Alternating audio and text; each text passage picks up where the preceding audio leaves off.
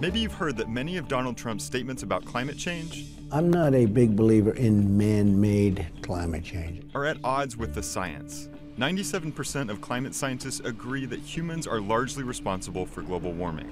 We're causing it primarily by burning fossil fuels and chopping down rainforests.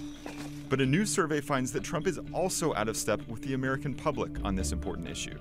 Researchers from Yale University and George Mason University find that 7 in 10 Americans acknowledge climate change is happening, and a majority say correctly that humans are largely responsible for warming the planet.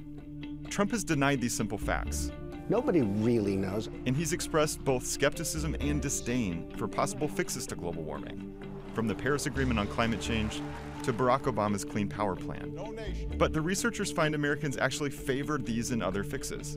69% say the U.S. should be a part of the Paris Agreement, which aims to green the world economy. And nearly 80% of Americans surveyed say they support taxing and/or regulating global warming pollution.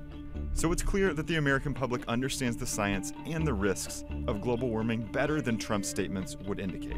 One big question now is whether this knowledge actually translates into action.